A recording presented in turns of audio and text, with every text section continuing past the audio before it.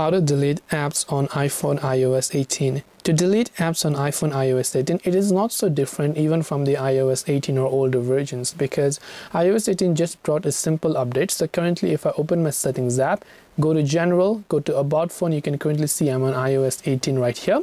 Now what I need to do is, if I want to delete or get rid of a certain app, aside from only deleting, I have many options. I can long press on it, then I can tap on require Face ID to lock this app with my Face ID, or I can tap on remove app to be able to delete the app completely or only remove from my home screen.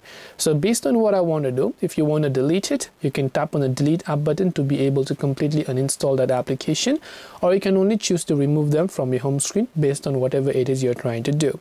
And this way you'll be able to delete apps on iOS 18. I hope that this video helped you. If you have got any further questions, feel free to also leave them down in the comment section below. As always, thank you very much for watching till the very end, and see you soon in the next video.